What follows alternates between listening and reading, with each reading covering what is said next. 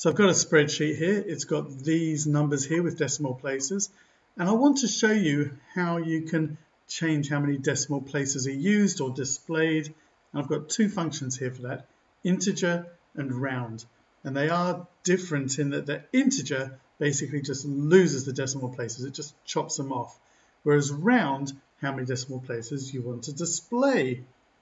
There are two other functions as well, round up and round down, and I've got those in another video and the link is below. So the other thing I'm going to do is show you how to format it so it just displays the number of decimal places. And why does that make a difference? Well, it's going to affect the calculations here. I'm going to show you that right now. So I'm doing this here on Windows, but it works exactly the same way on a Mac, except that the dialog box comes up on the right-hand side as the formula builder. So let me show you how to do this. We're going to start with integer, which is just going to remove all of these here. I'm just going to go into my formulas tab over here. Now we are going to use insert function in a moment, but I'm just going to go to here, math and trig, click here, and I'm going to scroll down until I see int, which is short for integer. Click on that. And the only thing it wants you to put in is the number that you're interested in. So let's just click here. That's A3, and you can see it's changed it to 3 here. So let's click on OK. And I'm just going to copy it down by using the autofill, just by grabbing the bottom right hand corner and dragging it down. And you can see it has just lost the decimal places here.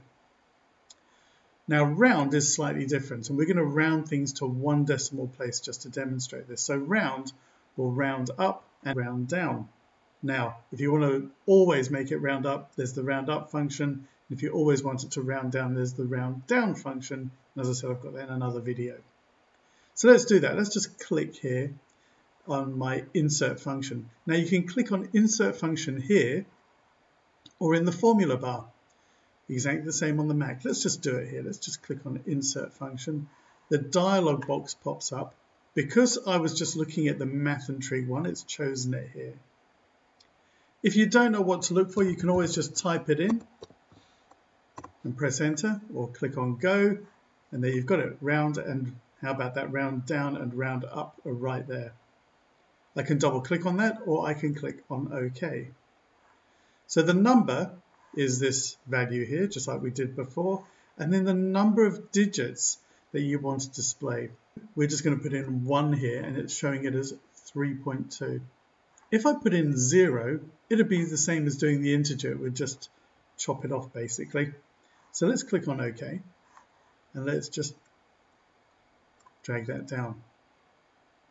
So what I wanted to show you is that if you were to use either of these values that you see displayed here in a calculation, such as multiplying it by 10, it doesn't know what the decimal places were before. So if I multiply this by 10, it's not going to be 32.1. So let's just do this. Let's multiply that. Let's just do equals 3 times 10. And let's just drag that down. I'm going to drag it across as well, because it will also then pick up this value here. So this here is this value multiplied by 10. But what if we didn't want to lose the actual value itself? Well, let's just have a look at that. I'm actually going to kind of copy these across. Let's just copy these to here. Let's just paste it. Okay, let's just get rid of the bold there. I can do Control B or Command B on a Mac. So for formatting, I'm going to highlight all of these. I'm going to go back to home, and it's over here in this number section of this tab. And it's this one here that will reduce the decimal places. It's decreasing the decimals. So let's just click on that. And there you go. It's moved it. It's changed it to the one that was the lowest value anyway. So 3.2. I can increase them. I can decrease them. And let's decrease them again. So that's what it shows. So what I'm going to do here now is I'm going to actually multiply that figure there, equals times 10, and look at that, it actually knows what the whole number is. Okay, so when you do this, The advantage of formatting is it doesn't lose any of the data. This actually trims it out. You've still got it here, but over here and over here, it's removed it. So the integer loses the decimal places completely.